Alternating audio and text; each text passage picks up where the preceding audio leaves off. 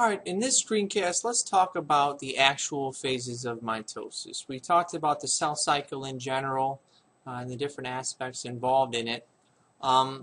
Let's talk about just simply cell division, the division of a somatic cell's nucleus. And after all, that is the goal of mitosis. The goal of mitosis is to duplicate a somatic cell, is to take one somatic cell and make it into two identical new somatic cells. And recall that somatic cells are indeed diploid, meaning that they have two versions of every single chromosome, one from the mother and one from the father, starting out with this original kind of generic looking cell with two chromosomes, going through DNA replication. Remember, an interphase is not a part of mitosis, but in interphase, everything within the cell gets duplicated. The cell grows, it prepares for division.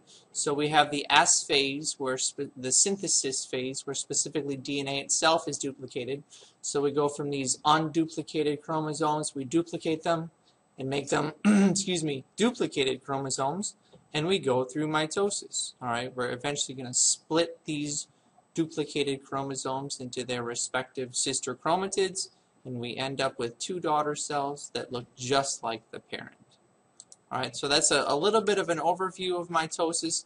Just a review of interphase, we said that everything gets duplicated.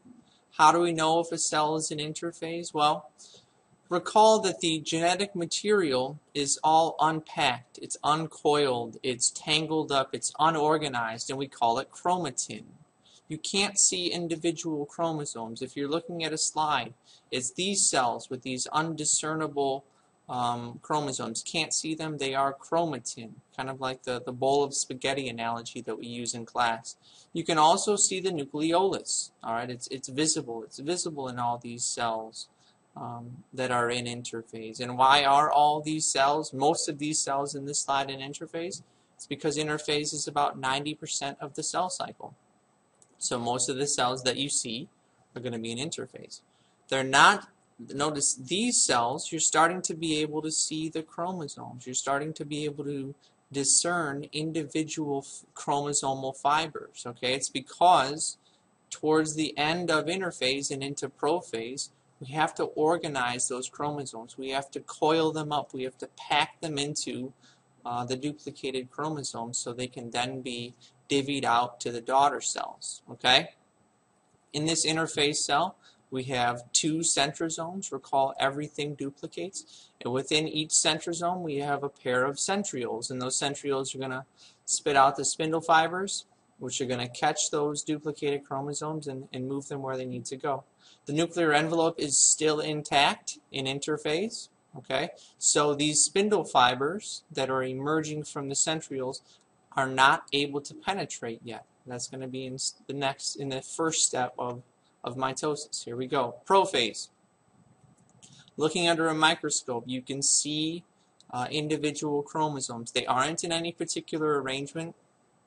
They aren't in the center. They aren't being pulled apart to either side, but they are visible. Okay.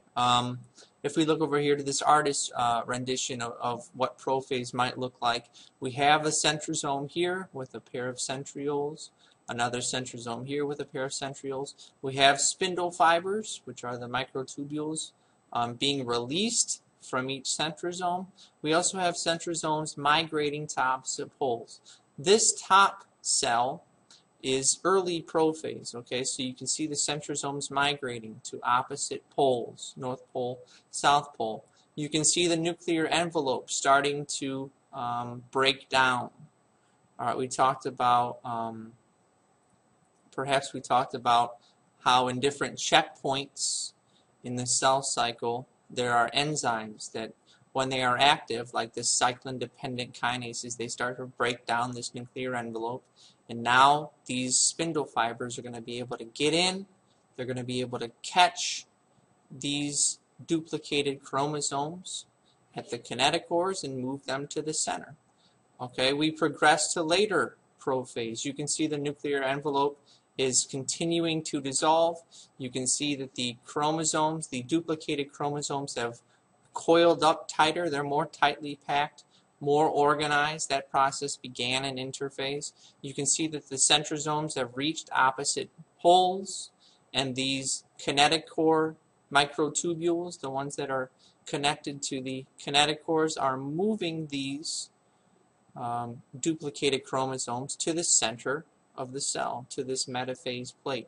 The non-kinetic core spindle fibers, the ones that aren't connected to the kinetic cores, like this one, and this one, and this one, they're going to start manipulating each other and interacting with each other and elongating this cell, and kind of beginning the process of physically turning into two different cells. So there's a lot going on in prophase. Centrosomes migrating, spindle fibers releasing, breaking through this disintegrating nuclear membrane, catching duplicated chromosomes at the kinetic cores and moving them to the middle. Once we get to the middle, we're in metaphase. Okay? So here we see centrosomes at opposite poles.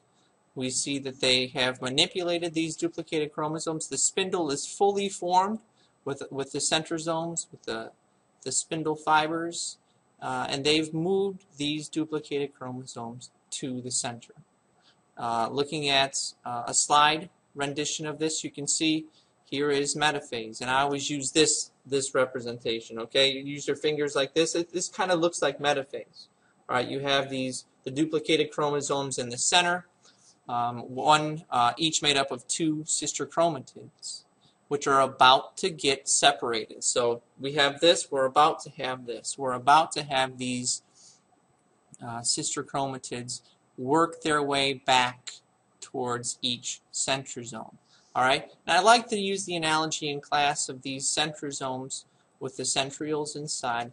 They're kind of like fishermen. Okay? We can think of them as starting to reel these guys in. Okay? They're going to start reeling in the sister chromatids. What really happens is that there are motor proteins in the centromere that start eating their way back. Okay, and they start working their way back.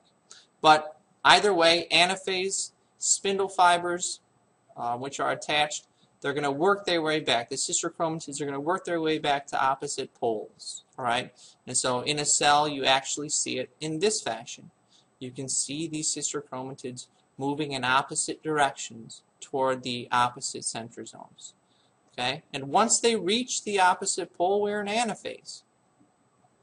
This is in an onion cell, so it's a little bit different. But in an animal cell, you start to see this cleavage furrow. You start to see the cytoplasm pinching inward. You start to see new nuclear membranes being formed. The genetic material, these chromatids, start to stretch back out, uncoil, uncondensed, become unorganized. And you're going to get two new daughter cells that are just like the first. Okay, just like the parent cell. And this cytokinesis is the actual pinching inward. It's a process apart from mitosis, but it's the actual pinching inward of these cells, the original, to make two new ones. This and this, daughter cells, identical to this first one. Okay, so that's kind of an overview of mitosis and how it works in somatic cells.